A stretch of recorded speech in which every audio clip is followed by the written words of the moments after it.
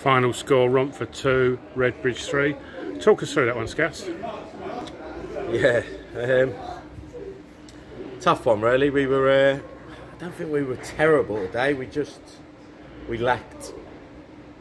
I don't know what we lacked. We lacked something that we did have last week, and I don't know.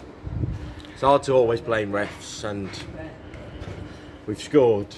He's blew up and give a penalty as the ball's gone in the goal. We go 1-0 up. We then miss the pen.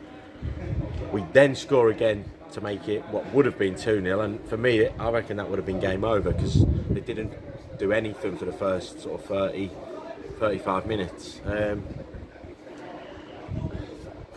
Once they scored, they give themselves a lift. And funny enough, they scored with 10 men because they had one in the sin bin. And we went in at 1-1, fair enough. Second half, we started really well. Hit the bar, hit the posts, missed a one-on-one, missed another one, and it was almost as if it's one of them days. Is it going to be? It's not going to be your day, and it felt like that most of the game, to be honest. And fair play to them, they sat in, let us have the ball, and we didn't have the quality to break them down today.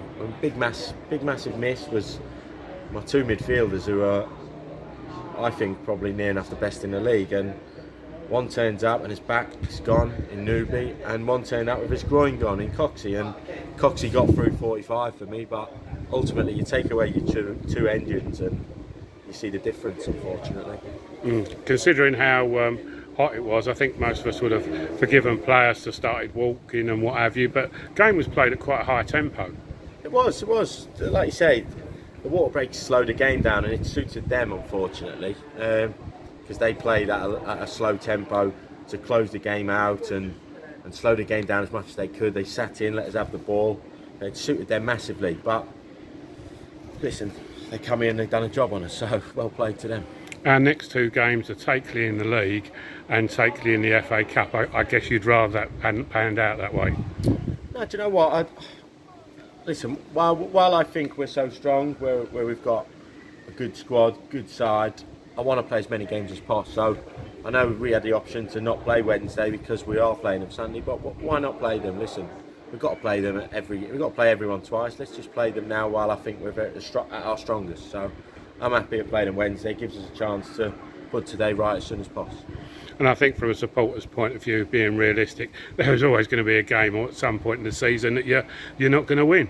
You're never going to win all the games, unfortunately. You see that even with the top flights, and they always come unstuck. And listen, you can't be at your best every single game. As long as you're at your best 80-90% of your time, we won't go far wrong.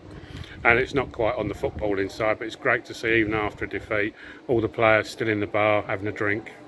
Yeah, like I say, I promised you this at the start. No matter what happens, win, lose or draw, that bar will be full after an hour after the game, because that's what it's all about for me. I think you get the camaraderie right, come up, and then we can. You'll get the other side there eventually, you know. Yeah, and look forward to having a chat on Wednesday when hopefully it's a nice positive conversation. Agreed.